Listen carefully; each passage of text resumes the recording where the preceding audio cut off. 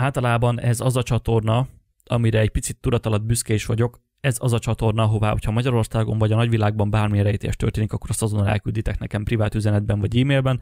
Ez most sem történt másként, nagyon sokan küldtétek nekem az utóbbi napokban az alábbi M0-son készült videót a rejtélyes kopogás anomáliáról.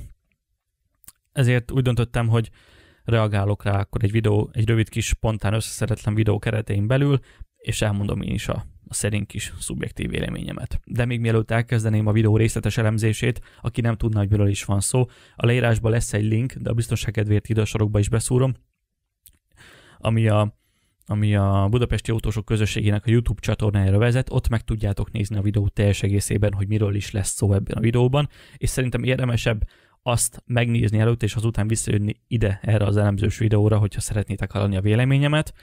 Ezt azért is mondom, mert én ebben a videóban nem fogom teljes egészében lejátszani azt a 4 percet vágatlanul, szóval, hogyha szeretnétek vágatlanul látni, hogy miről is lesz szó ebben a videóban, és miről fogok beszélni, akkor érdemesebb szerintem előtte azt megnézni. Tegnap előtt még futás közben is, ami nálam nagyon nagy szó, mert általában mindig zenét hallgatok, még futás közben is ezt a videót hallgattam, hogy hát ha észreveszek benne valami apróságot, amiből ki tudok indulni, és ilyenkor, hogyha valamit nem tudok megmagyarázni, olyan vagyok, mint egy kisgyerek a búcsúban, és ilyenkor olyannyira megragadta ez a videó a fantáziámat, mert tudjátok, hogy szoktak jönni nekem a videók e-mailben, privátban is, hogy legyek szíves, nézzem meg ezt a videót.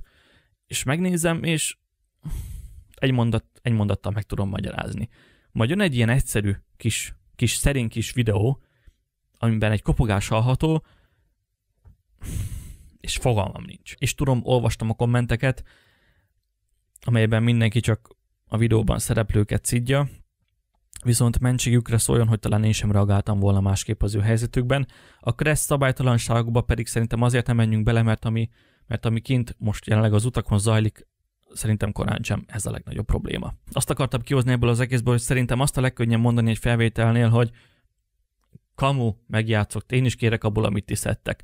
Ezt szerintem csak azok mondják, akik, hogyha megkérdeznénk azt, hogy na mi volt az a kopogás a felvételen, akkor nem tudna rá racionális magyarázatot adni, csak azt mondaná, azzal takarózna, hogy kamu videókkal nem foglalkozok. Tudom, hogy nincs sok tapasztalatom, viszont nagyon sok megjátszott videót láttam már.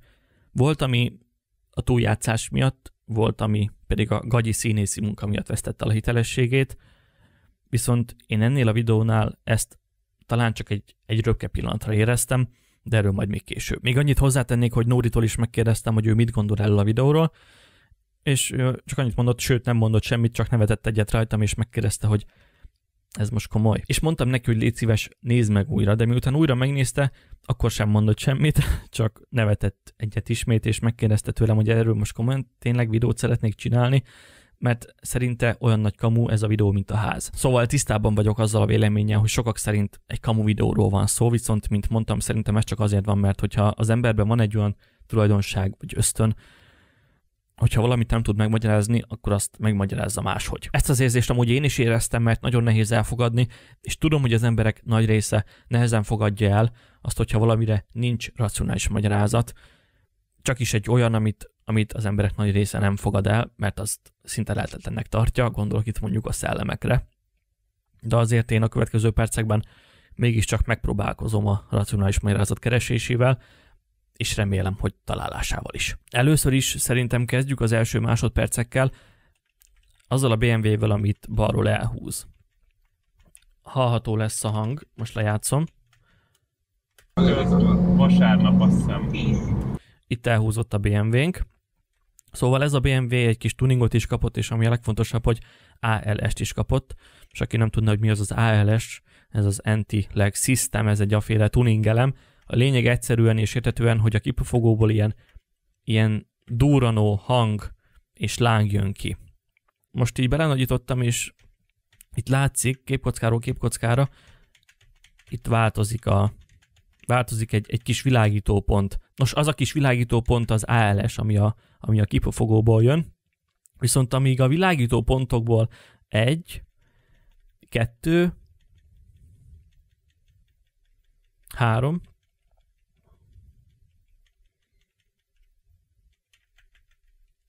az nem volt az, 3,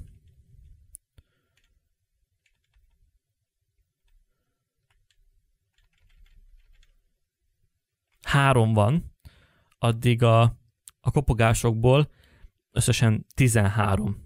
Csak ez alatt a rész alatt 13. Szóval szerintem, és aki azt gondolja, hogy ez a kopogó hang csak az ALS-ből fakad, azt szerintem azért sem állja meg a helyét, mert, mint mondtam, csak 3 kis fényt látunk, viszont, mint mondtam, a kopogásokból összesen 13 van. Meg mert azt írták, hogy ez a hang azért is tudja, hogy ALS, mert ahogy ez a hang azért is tudja, hogy ALS, mert ahogy haladunk az időben, és ahogy a BMW egyre jobban távolodik, úgy gyengül a kopogás erőssége. Nos, ez nem teljesen így van, ugyanis a kopogás erőssége az első kopogástól számítva 27 másodperc múlva is ugyanolyan erősségű, ami velem azt mondatja, hogy itt nem ALS-ről van szó. Hisz ha a BMW kipufogója adta volna ki ezt a kopogás hangot, akkor miért van az, hogy egy ideig gyengül a hangerőssége, majd aztán ismét felerősödik szinte ugyanarra a szintre. Ráadásul mindezt úgy is, ezt muszáj most megmutatnom, itt a hangsávot látjuk. Minden egyes kiugrás, ezekről a kiugrásokról van szó, egy kopogást jelent. Minél nagyobb a kiugrás, mint például ez itt, annál hangosabb a kopogás. Ezt látva azért sem állja meg a helyét a turbolyukas elmélet, mert akkor a hangok erőssége egy kicsit sem változna, hanem egy távolodó autó esetében folyamatosan gyengülne, vagyis a kiugrásoknak egyre kisebbeknek kellene lenniük. Nem lehetne egyszer kicsi, mint itt, majd nagy, majd ismét kicsi. Magyarul, ha egy távolodó BMW-ről lenne szó, akkor nem lehetne a sok gyenge hang mellett egy nagy, majd egy kicsi, majd megint egy nagy. Lejátszom. Ezek tényleg a kopogások. Szóval a hangok erősségének változása miatt az ALS elmélet ennek tudatában szerintem nem egy elfogadható magyarázat, valamint azt csak még hozzáteszem, hogy ha valóban ALS lett volna, akkor a dorogás nem lehetne ilyen szinten hallható egy belső térben, főleg ilyen távolságban.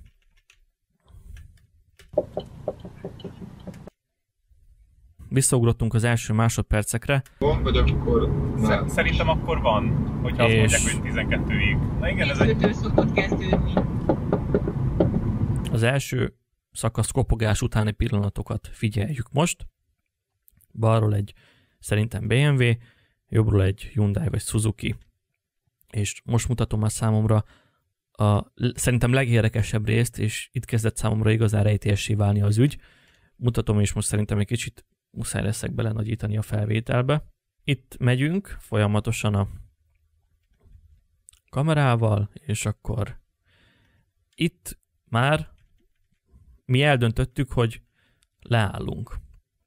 Leállunk a külső sávba. Itt már a BMW-s is eldöntötte, itt bal oldalt látszik, ahogy ott kivillana az irányjelzője. Most, itt már ő is eldöntötte, hogy kiáll az oldalsó sávba, meg szeretne állni, és itt folyamatosan megy az irányjelző, és ami érdekes, ez a pillanat. Nézzétek a féklámpának a világítását. Először a BMW-s, majd a mögötte lévő Hyundai-os is rá lép a fékre.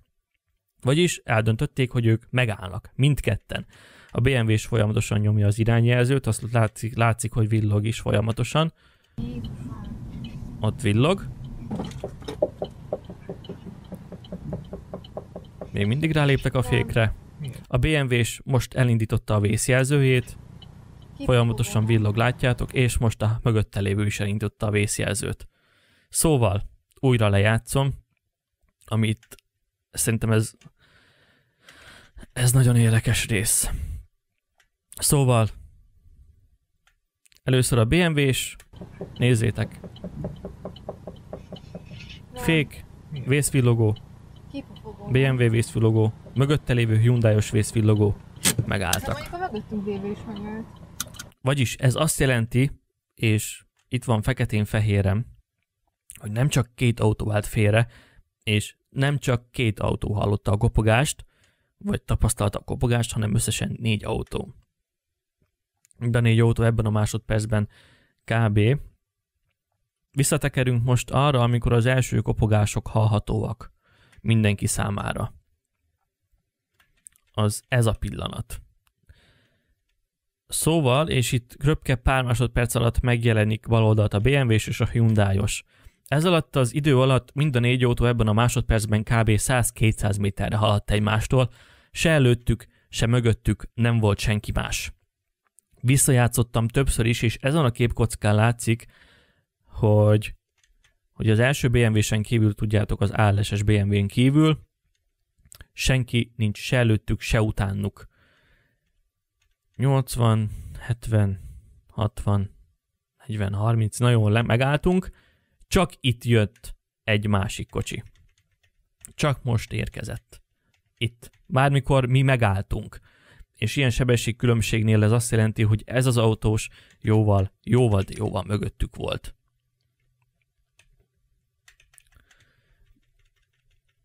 És nekem ez az egyik legnagyobb bizonyítékom arra, hogy a felvételnek semmi köze a színészethez, vagyis lehet, persze mindent meg lehet játszani, de azt senki sem mondta, maga a készítő sem, hogy az előttük lévő 2 autó is megállt. Meg amúgy, ha mindenképp azt szerették volna, hogy látszódjon a kamerában a 2 elől megálló autó is, akkor jóval közelebb kellett volna megállniuk, sőt, maguk még ők sem vették észre, hogy előttük is megállt 2 autó, valószínűleg ugyanabból az okból.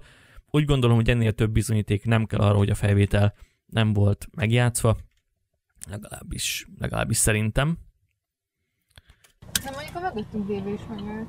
Ami amúgy feldobja a labdát a hitelességet illetően, az ez a rész, mert amíg itt nagyba folyik a beszélgetés, és jó, vasárnap még van, vagy akkor már... Szerintem akkor van, hogyha azt mondják, hogy 12-ig. Na igen, ez egy... szokott kezdődni. Érdekes, hogy az első szakasz kopogás után a telefonálók csendben lesznek, és először az idősebb hölgy kérdezi meg telefonon, hogy mi volt ez a hang. Mi kopog a Dóri? Ez a kérdés csak jóval a kopogás után kerül fel. Mindjárt mondom, hogy hány másodperc múlva kérdezi meg. Az első kopogástól számítva a hölgy vagy anyuka, teljesen mindegy, egészen pontosan 54 másodperc múlva kérdezi meg, hogy... Mi kopog a Dóri? Ez az, ami nekem kissé fura. De ez mondom csak azért, mert magamból indulok ki, minden családnak más a morálja, ismertem olyan családot már, akik szinte semmit sem kérdeznek meg a másiktól, van, akik percenként kérdezgetik egymástól, hogy mi történt, szóval ez is egy ilyen szubjektív dolog, ebből szerintem nem méri meg kiindulni, de a hitelesség kedvéért mindenképp erről is szerettem volna beszélni. Ez az a rész, amikor 54 másodpercig senki sem kérdezi meg, hogy ez mégis mi a franc volt.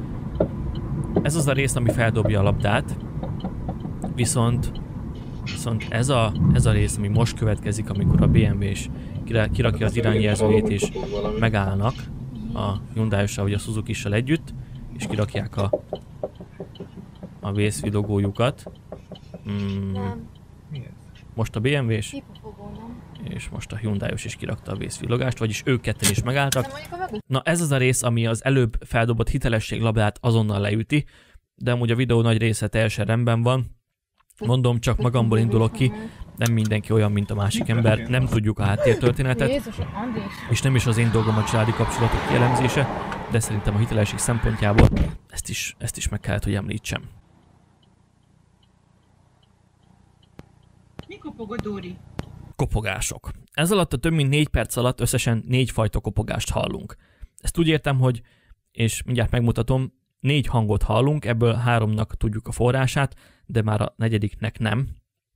Ez a 4. az a bizonyos rejtélyes kopogás.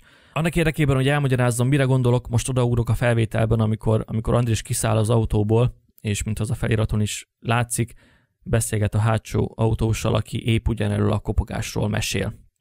Beszéd közben megkopogtatják a kocsi tetejét, hogy imitálják azt a bizonyos rejtélyes hangot. Itt. És itt. Ez már 2 hang, aminek tudjuk az eredetét. Ez azért 2 hang, mert mint hallható, az egyik mélyebb, a másik pedig sokkal élesebb. Ez a 2 hang a kocsin kívülről. ez a hang pedig a kocsin belülről szól. Olyan, mintha a tetőn kopogtatnának. Magyarul van 3 kopogás imitációnk, amelyeknek tudjuk az okát és az eredetét, de van egy negyedik, amiről fogalmunk sincs. És csak hogy összehasonlításban is halljátok, mutatom először az első hangot, most a másodikat, most a harmadikat, és mutatom azt a bizonyos rejtélyes negyediket. És most akkor egyszerre is.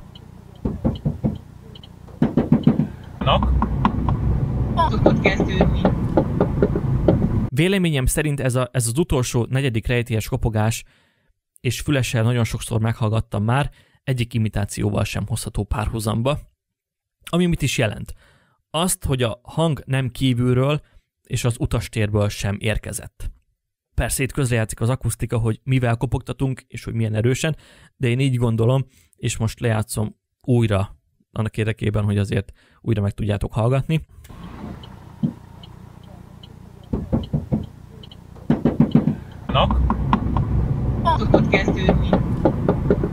Olyan, mintha ez a rejtélyes kopogás le lenne egy kicsit butítva. Nem olyan éles, mint a másik 3. Az első imitáció nagyon mély. A második túl fémes.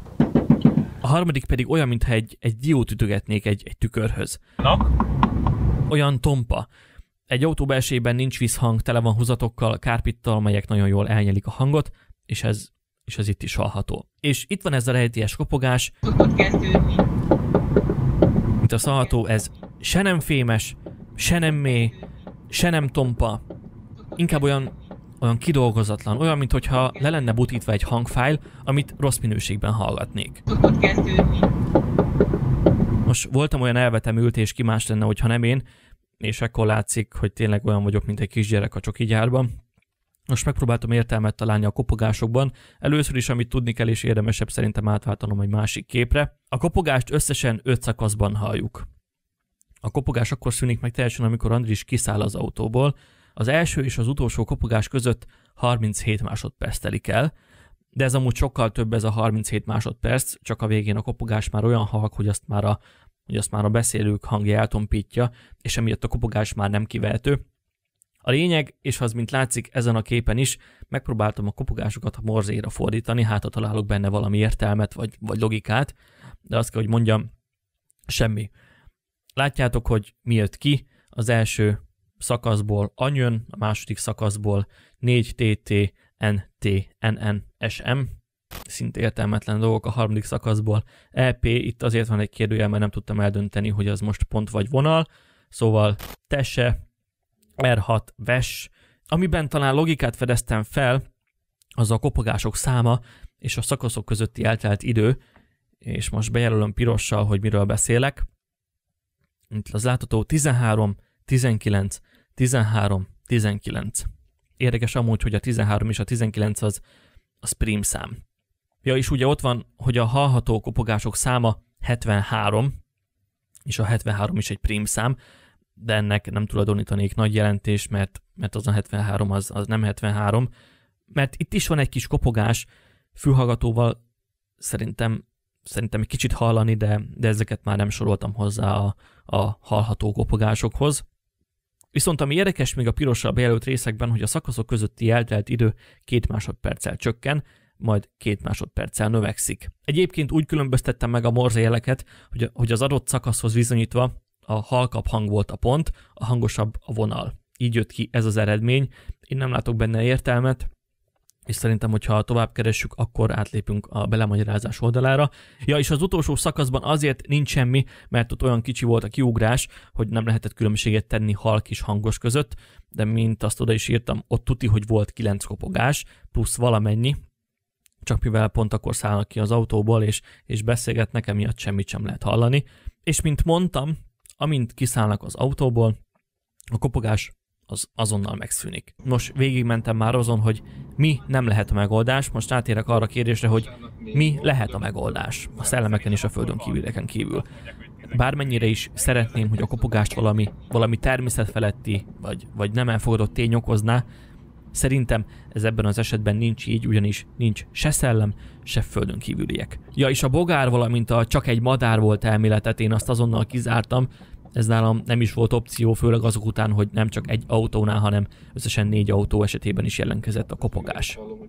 Feltételezhetően. Véleményem szerint az egyetlen olyan válasz, amit talán el tudnék fogadni a videó kielemzése után, az az, hogy a hang nem kintről, hanem belülről, mégpedig a hangszórókból jött. És lehet, hogy most a készítők nekem esnének, mert ők bizonyára meg vannak róla győződve, hogy a hang kívülről jött, viszont egy autónak olyan jó a belső hangszigetelése, hogy szerintem lehetetlen megmondani, főleg úgy, hogy épp egy autópályán vagyunk menet közben, hogy most ez a hang a tetőről, vagy mondjuk a hátsó hangszóróból jön. Míg most az jutott az eszembe, és lehet, hogy ez is választ adhat az anomáliára, hogy nagy sebességnél a hang sokkal hangosabb volt, kis sebességnél pedig halkabb volt a kopogás.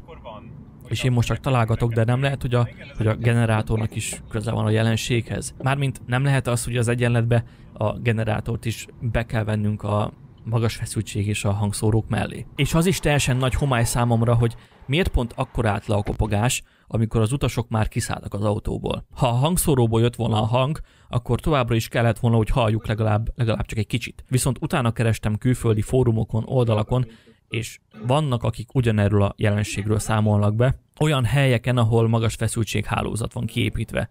Igen, és ezt még nem is mondtam, de az alanyaink olyan helyen vannak, és ez itt nagyon jól látszik, ahol a magas feszültségű vezetékek húzódnak az autópálya felett. Szerintem a rádiónak és a magas feszültségnek igenis köze van egymáshoz, mert mint azt mondtam a hangelemzésnél, a rejtélyes kopogás sokkal alacsonyabb minőségű kopogás, mint az összes többi.